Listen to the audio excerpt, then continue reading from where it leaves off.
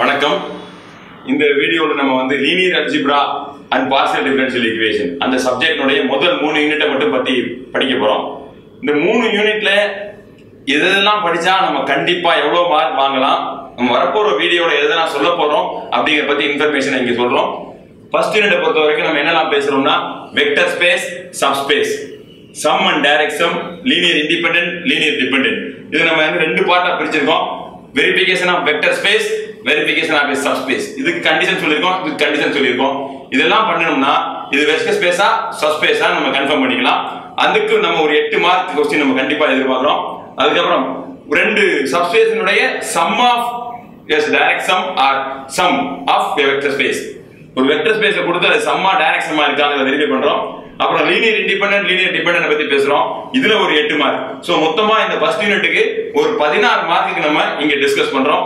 அப்புறம் ரெண்டாவது யூனிட்ல மொத்தமே நம்ம 10 மார்க் தான், குறைந்தபட்சம் 10 மார்க் தான் நம்ம படிக்க போறோம். லீனியர் டிரான்ஸ்ஃபர்மேஷனா என்ன, அதுக்கு டெஃபினிஷன் கொடுக்குறோம். லீனியர் டிரான்ஸ்ஃபர்மேஷனா இருக்கா இல்லையான்னு வெரிஃபை பண்றத பத்தி சொல்றோம். அதுக்கப்புறம் ஒரு linear transformation கரஸ்பாண்டிங்கா we can find a matrix, that is a matrix representation of a linear transformation. அத பத்தி பேசுறோம். சோ ஒரு லீனியர் டிரான்ஸ்ஃபர்மேஷன் கரஸ்பாண்டிங்கா ஒரு மேட்ரிக்ஸ் இருக்குன்னு சொல்றோம். இந்த லீனியர் டிரான்ஸ்ஃபர்மேஷன் டெஃபினிஷனுக்கும் அந்த வெரிஃபிகேஷனுக்கும் நமக்கு வந்து 2 mark, matrix ரெப்ரசன்டேஷனுக்கு minimum 8 mark, maximum 16 mark क्वेश्चनோட கேட்கலாம். இருந்தாலும் குறைந்தபட்சமா நம்ம ஒரு 8 மார்க் அதுல ஃபிக்ஸ் பண்ணிக்கிறோம். சோ லீனியர் டிரான்ஸ்ஃபர்மேஷன் ஒரு 2, மேட்ரிக்ஸ் ஒரு 8, மொத்தமா ரெண்டாவது யூனிட்டுக்கு ஒரு 10 மார்க் நம்ம இதுல படிக்கிறோம்.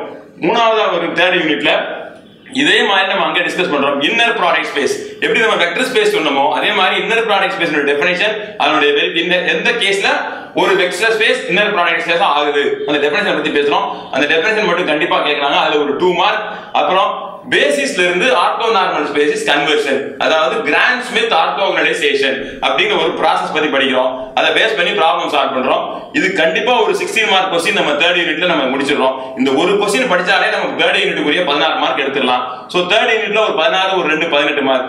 ஆக மொத்தமா இந்த நம்மளுடைய வரப்போற வீடியோக்குள்ள நம்ம பார்க்கும்போது ஃபர்ஸ்ட் யூனிட்ல ஒரு 16 மார்க், செகண்ட் யூனிட்டுக்கு ஒரு 10 மார்க், தேர்ட் யூனிட்ல ஒரு 18 மார்க். சோ மொத்தமா இங்க 16, இங்க ஒரு 10 26, இங்க ஒரு 2 28 38 44 மார்க்குக்கு நம்ம வரப்போற வீடியோக்கள்ல யூனிட் 1, யூனிட் 2, யூனிட் 3 பத்தி லீனியர் அல்ஜிப்ரால உள்ள சப்ஜெக்ட்ஸ் எல்லாம் நம்ம டிஸ்கஸ் பண்ணலாம்.